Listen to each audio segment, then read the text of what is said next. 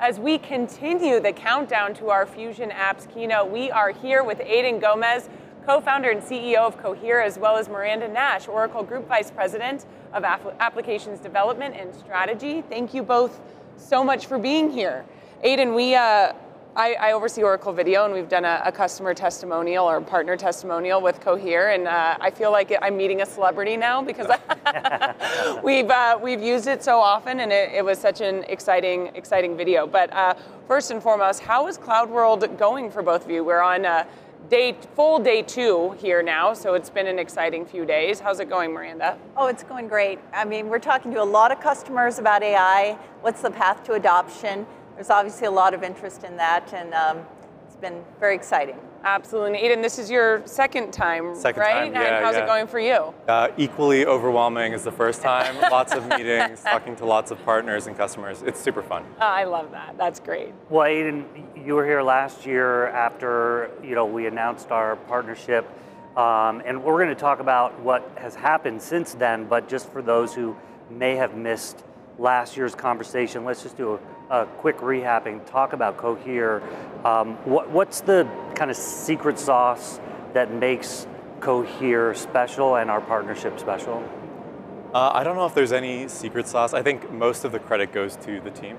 It's an incredible team that does fantastic work and is really focused on the mission of delivering this technology, AI, generative AI, to enterprises. And so we're fortunate to have been able to partner with you guys to deliver that directly through Fusion, through NetSuite, and OCI. As the eye was on the ball of all the consumer stuff, working behind the scenes on the stuff that's really going to make huge differences in the way businesses are run. Exactly. Yeah. Exactly. Aidan, what makes Oracle a great partner for Cohere? I think there's multiple facets, of course. The first is OCI is an incredible compute partner. So you guys build fantastic supercomputers, and we need those to build the technology that we build. The second piece is that Oracle is not only the place where the data of enterprise lives, but it's also the place where the applications where employees do their work lives. And so we have the opportunity to inject generative AI directly into the hands of employees globally. And so all of those pieces together just add up to something, I think, extremely unique and valuable. And Miranda, vice versa here, what do we see in Cohere that made us want to partner with them? Well, you alluded to it. The focus on enterprise was really the appeal, right? But what I didn't predict, at least myself, was what a great partner they would be in terms of the collaboration, the iteration. We're constantly iterating and improving things for our joint customers, and that's just been a win. Well, let's stay on that for a minute. Well, how has the partnership evolved in the past year? Well, remember last CloudWorld, Aidan, when we sat down together and we said we got to make this happen in the next month or so, and we really worked hard at it together. And since then, we basically now in a new phase where our end customers are adopting. We're bringing more capabilities out to market, and we'll get to some of the new stuff soon. Yeah, for sure. Before we do that, what are some of the benefits that customers are seeing from this partnership? Are there some common use cases? I'm going to ask you both this, but Miranda, we'll start with you.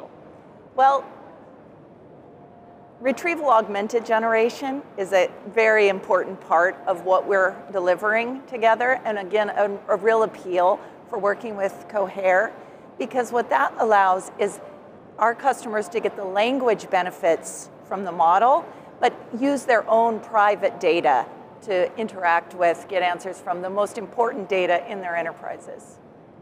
And Aidan, what would you add to that? Yeah, I would say the most common use case is retrieval augmented generation. I think going forward, we're going to start to see agents and this idea of automation and augmentation of the workforce become more prominent and become more of a feature. And so that's a lot of what we're doing behind the scenes right now, is developing those capabilities into the models and into the product. We're going to talk about that in a second. I just want to come back to retrieval augmented generation for a second. I mean, I think when people started hearing that term, it sounded super technical, but it's kind of the low-hanging fruit, so to speak. I'm not saying it's easy or that it's unimportant, but it's achievable in a much more direct way Are we seeing the uptake of that now?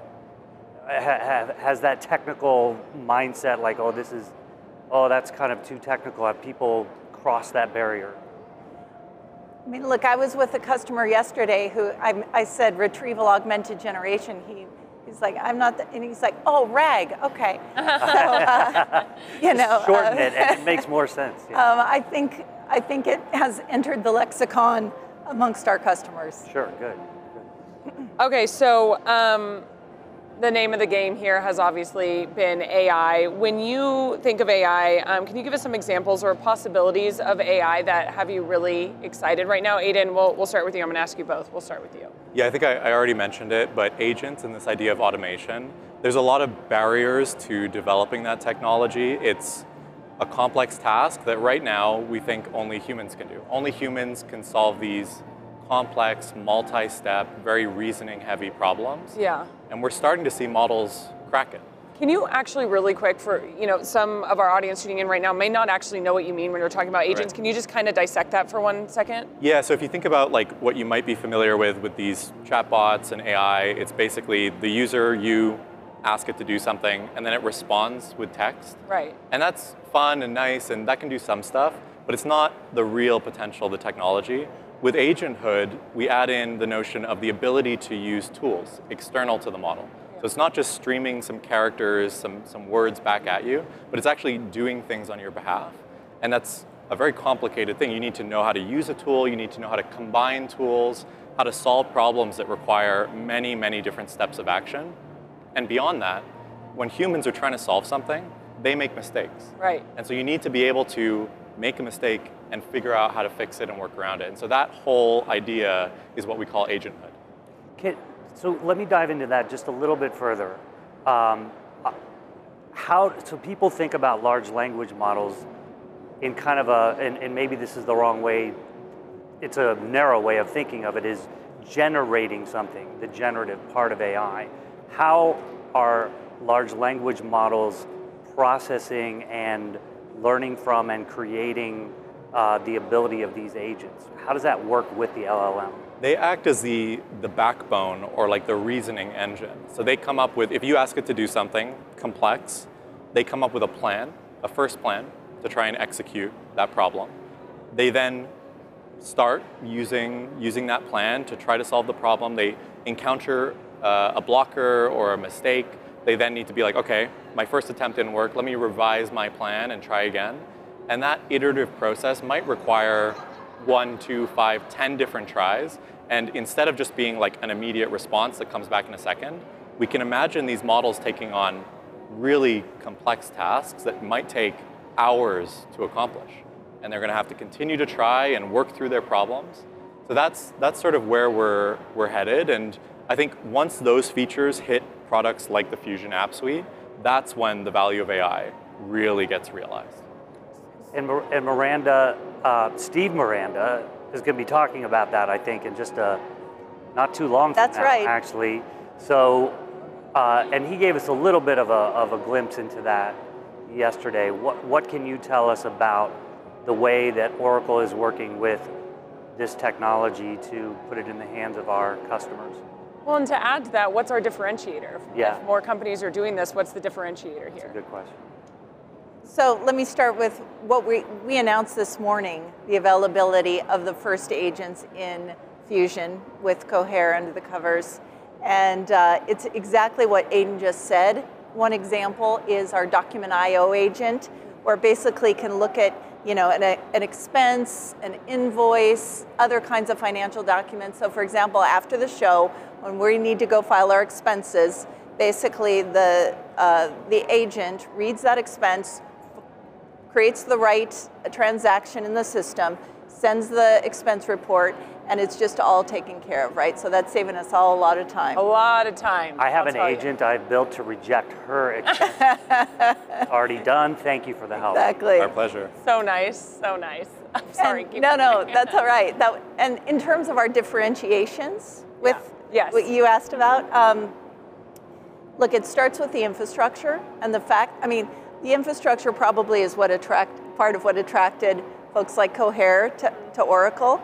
and we make those models available in our own infrastructure, but then we couple that with the enterprise data. And because of that, we're able to maintain our customers' data security, which is fundamental. Yes, we're hearing a lot about that this week. Yes, exactly. And then the last is that we embed it within the workflows they already use, right? This lowers the cost of adoption and helps customers get started with AI. And I'm sure Steve Miranda mentioned this, but AI is embedded in our apps with no additional charge. Right, exactly. Exactly, which is allowing, we've been talking about this all week, which is allowing our customers to use AI right now. Everybody kind of still is talking about AI as like, oh yeah, this kind of pie in the sky. Nope, it's working for you right now. It's already embedded across our Fusion applications. So yep. That's great. Yeah, and I think one of the things, I think with 50 plus agents, right? Yeah. And one of the things we're going to talk to Chris Leone as well a little bit about agents. But a lot about agents. A lot about it. Maybe all about like agents. The entire interview is about agents. But this idea of, people getting used to these ideas, right? So like, we embed it, we make it easy, it doesn't cost anything, it's just part of the application. But when these agents start to, now they're going to be in Fusion, there's this notion of, well, okay, stand back and watch what they do. How do people get used to that idea? What do you expect from customers using agents? I want to jump in on that for a sec. Yeah, go ahead. Yeah. The stand back and watch what they do, yes, there is some of that, but what's also powerful is the interaction, like Aidan was saying, and the clarification. Oh, what about this? I wasn't sure what to do here. Right. And taking guidance from, so it really it's the interaction as well as the autonomy. Right, that's a good point. Yeah, anything to add to that? Yeah, no, I think Miranda's exactly right. The technology will get to a stage one day where it can operate entirely autonomously. But where it is today, we have to bridge this gap between the model doesn't make mistakes and the model sometimes makes mistakes. And the way to do that is to really prioritize the interaction between the human and the model. And so the model can raise its hand and say, hey, I don't know how to get out of this problem. Can you help me get unstuck? And as it improves, it needs to ask that less and less often. But you need to give the user, the human, the ability to intervene over what the model's doing and help it solve those problems. Well, I think when you say that, and tell me if this is right or wrong, I think about these interactions we have today with chatbots and so forth that say, was this helpful? And then you can say, no, I was actually looking more for this, and it refines that and learns from that. Is it similar to that, but more? Yeah, scaled up. Yeah, I think, the ability for the human to give feedback and for the model to be receptive to that feedback and know how to action on it is like a crucial component to utility and just user experience. It's not nice when you give feedback to a model and it makes the same mistake again. It needs to be able to action on the feedback the user expresses.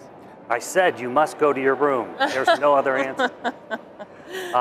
Well, what can we expect next from the partnership? Well, let's start with you. Well, I think there's a lot more coming, especially on the product side. So for Cohere and Oracle, our focus is on getting this tech into the hands of your users, employees, enterprises, the world.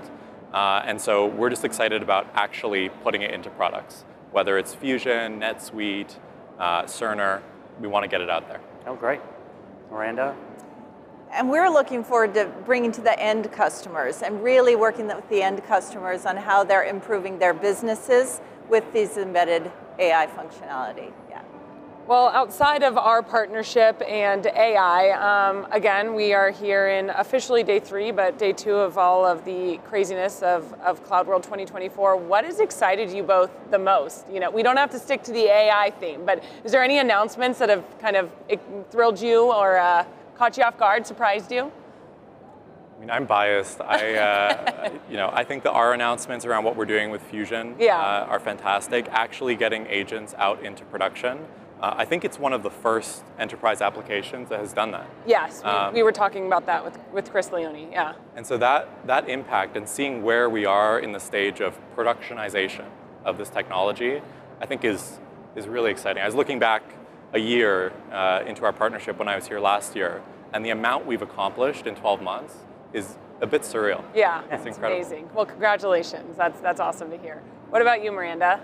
I feel the same. Looking back, how far things have come, and the conversations I'm having this year with customers about AI compared to last year, I mean, they're on a whole nother level. Yeah. And, you know, Cohere is going fast, we're going fast, and our customers are getting there too. It's good. We're meeting our customers' demand is what I keep hearing. So that's awesome. Well, thank you both so much for joining us on Oracle TV. Thank you so much.